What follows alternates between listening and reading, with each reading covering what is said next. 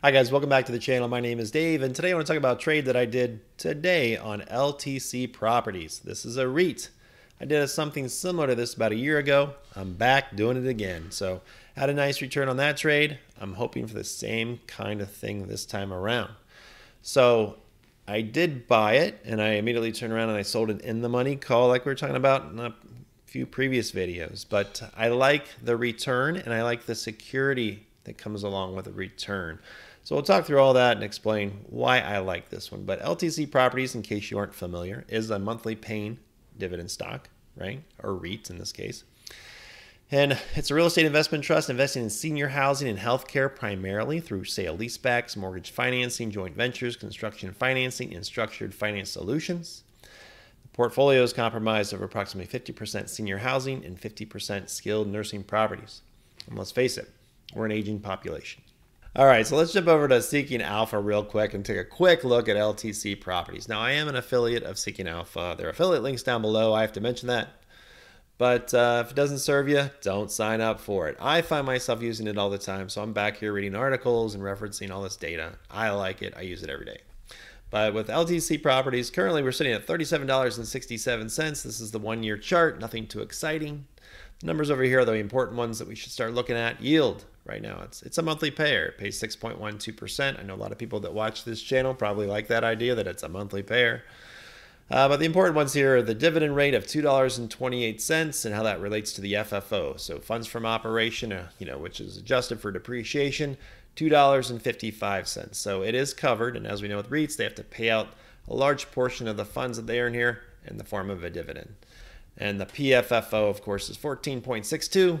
Again, that's a reasonable number for a PFFO. Now, market cap, $1.5 billion. Now, we can scroll down, and what I was talking about as far as the articles, there's lots of brilliant people on here, a lot smarter than me. And they write all this analysis. You can see who's saying buy, who's saying hold. You can make some of your decisions from there. So they go into everything from basic to deep dive into LTC Properties. Now, the rating summaries are interesting to me, too. So you got your Seeking Alpha authors who like it, Wall Street, not so sure, and a quant rating from Seeking Alpha of 3.63. But keep that all in mind as we look a little bit at the ratings from Wall Street analysts who are saying, okay, well, it's kind of a hold.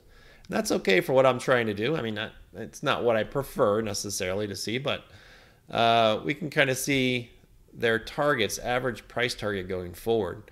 We got a high of 42 and a low of 35. So keep that 35 in mind as we talk through the rest of this video real quick.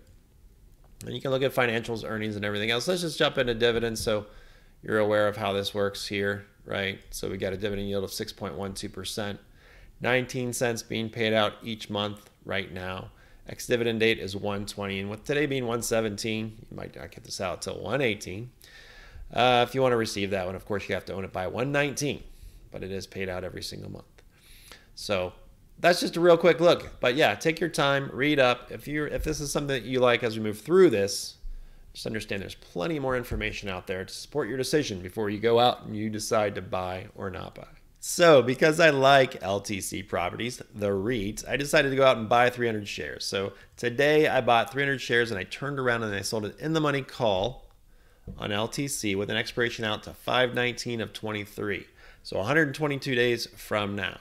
So the stock price that I paid $37.81. I sold a call at $35, which means it has to drop 7.434% for me to keep it between now and expiration. Now for that, I collected $1,110.97, and I had to put up $11,343 to buy the 300 shares. So let's run through what could potentially happen with this particular trade. Got 122 days till expiration. Pays a 19-cent dividend. The next one is due 1/20 is the ex-dividend date, so I have to own it by 1/19. I own it now. So monthly paying. So I should receive 4 of these till it expires, right? So I should do that unless it gets called early, which could happen.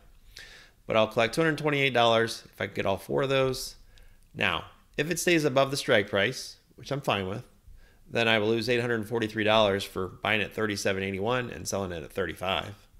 But I'll collect my dividends, I'll collect my premium, which means all together $495 for me, which is 4.37%. And if I annualize that, it's just over 13%. So I like these types of trade. It's not going to make me rich, but it's pretty secure.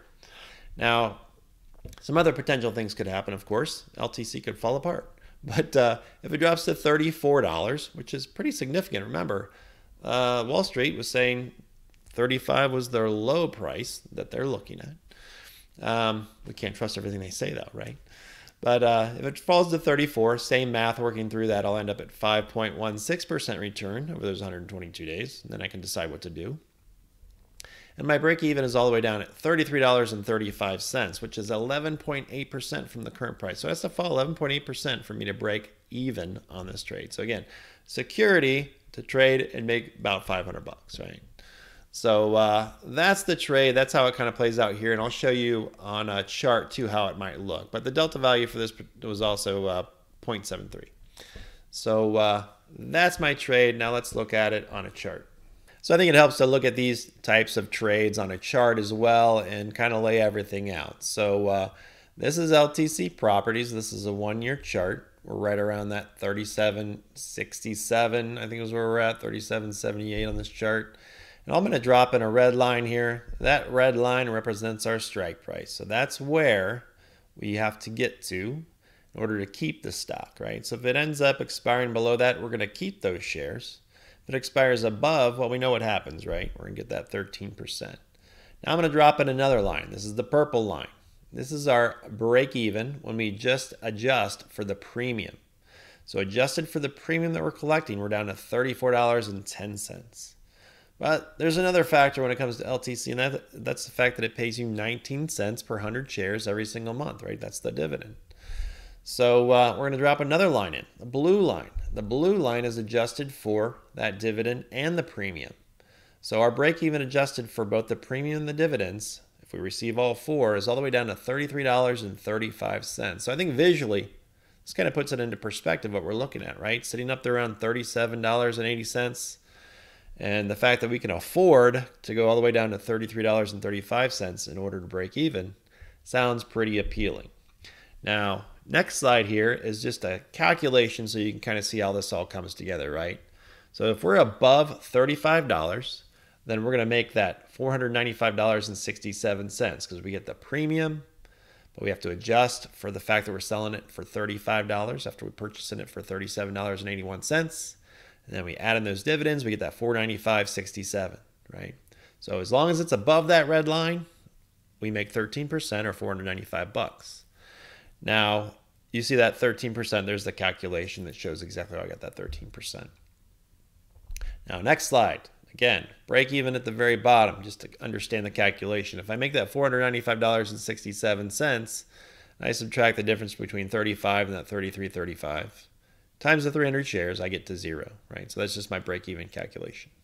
So that's my trade with LTC Properties. And I know this isn't for everyone. Somebody brought up my stag trade and talked about the big width between the bid and the ask price. And I know that's an obstacle that you have to deal with and figure out if it's right for you.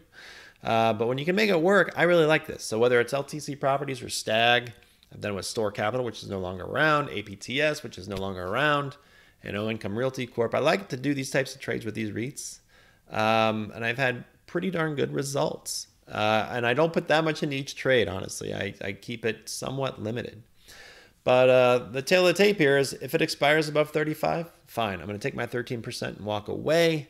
If it comes close to 35, stays around that 36, 37, I'm going to roll it out and do the same thing. If it takes off, I'll probably move on to something else. Now, if it does collapse, right, if earnings come out and they're horrible and this thing goes to 32, 31, 30, 28, well, then I'm going to have to figure out what my next move is. But that's one of the reasons I don't put too much into one individual trade. And another great question that I got this week was all about trading, options for income versus trading as an enhancement to what you're trying to do. Like in this case, I would call this an enhancement, right? I like LTC Properties and I want to utilize options in a creative way to try to create some income. So that's what I'm doing here. So anyway, let me know what you think. I'm curious. Make comments. I love the chit chat back and forth. That's great. We all learn that way. If you like this type of thing, please like and subscribe, and we'll see you real soon. Thanks. Have a great night. Boop.